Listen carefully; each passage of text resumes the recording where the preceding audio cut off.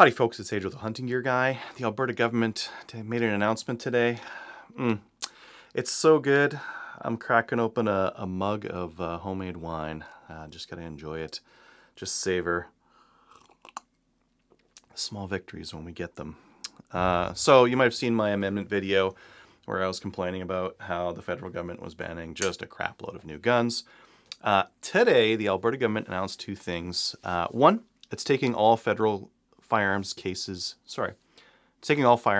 provincial. Most were anyways, but it's taking those all under the purview of provincial prosecutors.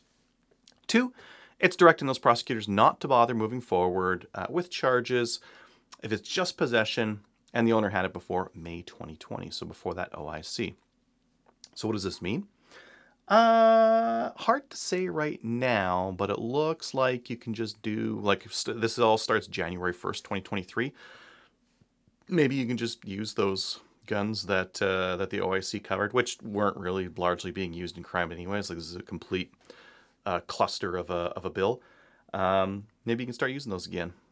So that is interesting because most of the gun owners I know had guns that were prohibited in that OIC, and now maybe they can keep them. And the other thing the government announced is that anything in C21 with the amendments, if that passes, they're going to add those to this directive of not going forward with prosecution on it.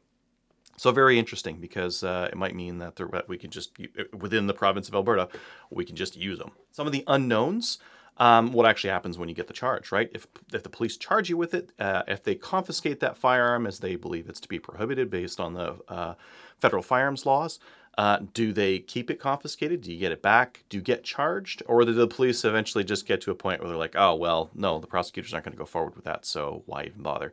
Kind of similar to how they do hard drug charges right now. They don't really bother going forward with a lot of those.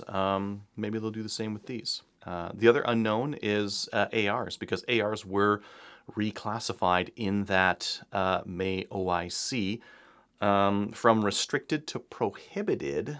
Do they go back to restricted? They can't go back to restricted. The federal government took those registration certificates and nullified them. Nullified isn't a thing in the Firearms Act, but they nullified them. So no one knows what the hell that means, because that case is still in court right now. So we don't really know where things are going with ARs right now.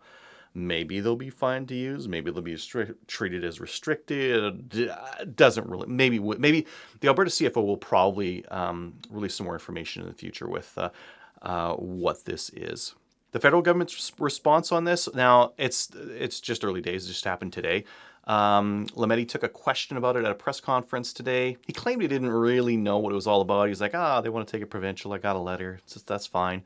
They can do that. And then when he was pressed on it, they're like, no, actually, it's about this firearms thing. And they said that they're not going to prosecute on it.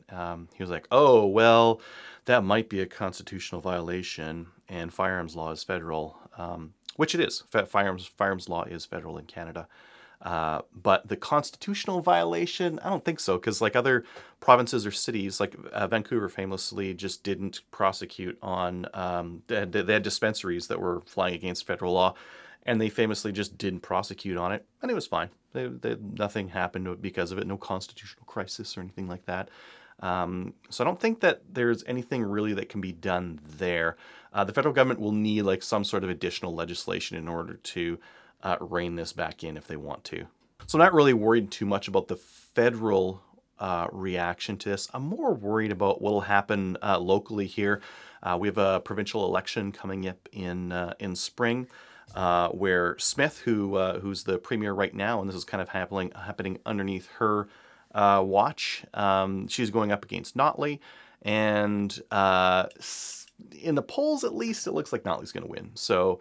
And Notley has said straight out that she's against assault-style weapons and all this, whatever kind of words they want to make up to describe these firearms. So that's not super promising.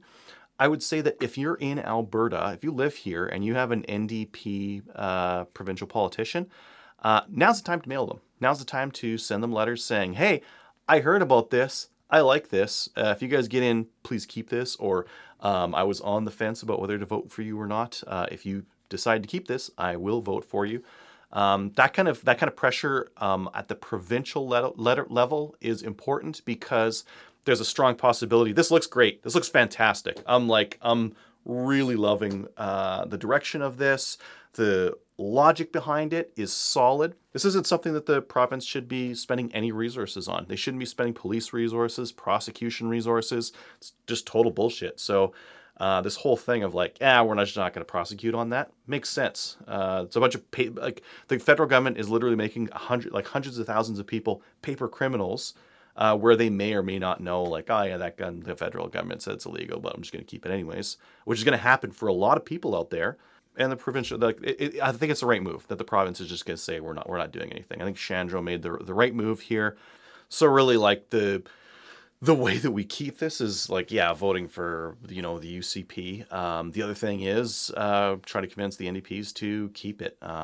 Regardless of who gets in power, we need this thing to stay in so that we have this stuff protected while we can. So if you don't want to be a single issue voter, get your preferred party to push this stuff. Otherwise, vote for the party that's going to run it through. Thanks for watching.